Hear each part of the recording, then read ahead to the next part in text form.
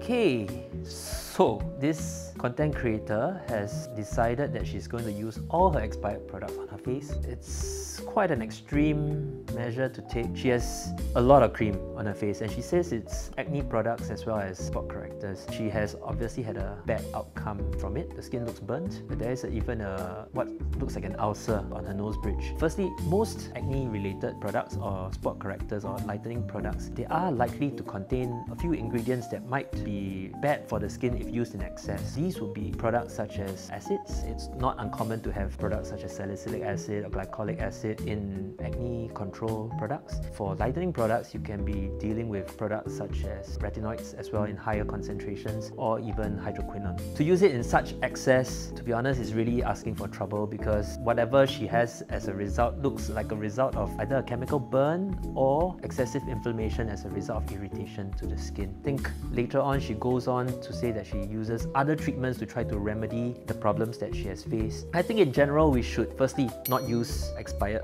products. A lot of products, for example, they have certain active ingredients that may not work quite as well after they are expired. It has a shelf life, or certain additives that are in the products can actually go bad after a period of time, and these can cause you inflammation or sensitivity. In general, I would say even if you were to try to use an expired product on the face, use it the way it should be used rather than using the entire tube. I would advise this content creator to take a step back, see somebody who can possibly treat and remedy the situation for her rather than using her own home remedies again.